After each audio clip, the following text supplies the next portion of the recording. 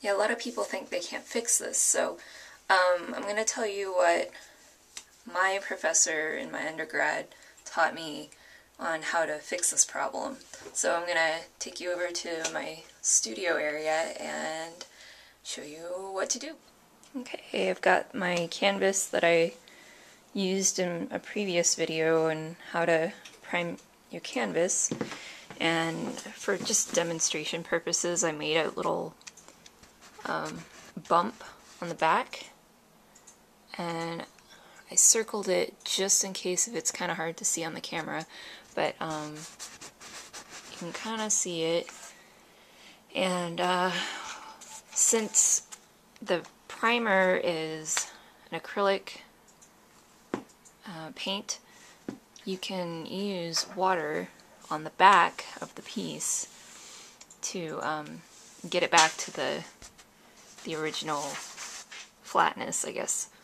And let's see, all you'd really need is a spray bottle and some tap water, and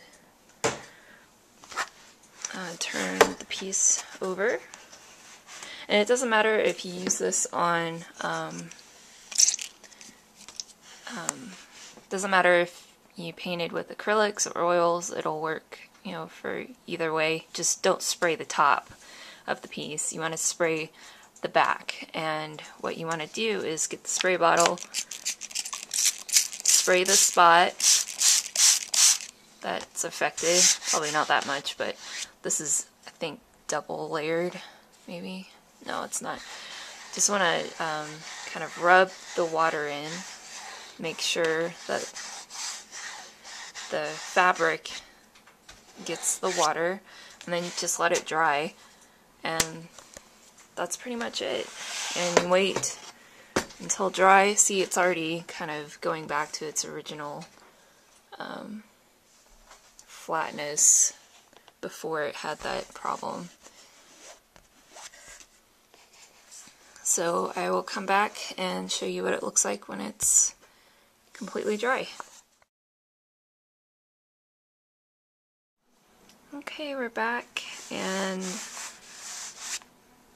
it's all dry. As you can see, it's flat again.